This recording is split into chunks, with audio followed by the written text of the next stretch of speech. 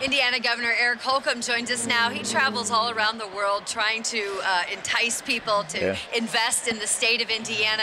And I got to think that always when you're doing those pitches, you're leading off with racing in the Speedway. And people are already familiar with our city and our state because of this sport and this event on this day. Absolutely. And sports, number one, brings people together. Racing being, you know, we had a stretch there of about 7 years where we had 5 different victors from 5 different continents.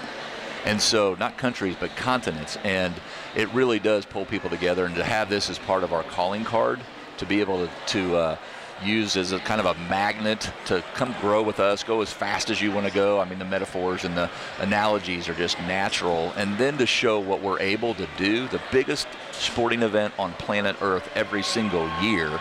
And this year, you can tell, this is rivaling the 100th running in terms of attendance. And it'll be interesting to see what, you know, how it all shakes out if we go north of that. But people just see how we come together as a city and as a state and get things done. A lot of volunteers to be able to pull off something this big, and that wears well with the community that we're trying to pitch about why Indiana. What was the first Indy 500 you attended, and what was that like for you? It was in my high school years, very special. Still remember it. We grew up listening actually on the radio in our garage in our neighborhood in Chapel Hill on the west side, Wayne Township. And the neighborhood would have a picnic, and you would bring the potato salad, you'd bring the chicken, you'd bring the et cetera. And so then as I got older, growing up, and we moved to Claremont, growing up there, then me and my buddies started coming out here, maybe during the month of May, before the race as well, and started to take it in. So it's been in my blood since the very beginning as well. And now, and you know, we had the drags on the other side in Brownsburg, and now to have just this past weekend, just Saturday, or Friday night, I introduced Tim Cindric, the president of Penske Racing, he was inducted into the Hall of Fame. And so for us to grow up together as little 5th graders, to me now, introducing him along with Tony George, who we looked up to the Holman family, that's a whole different world. Right.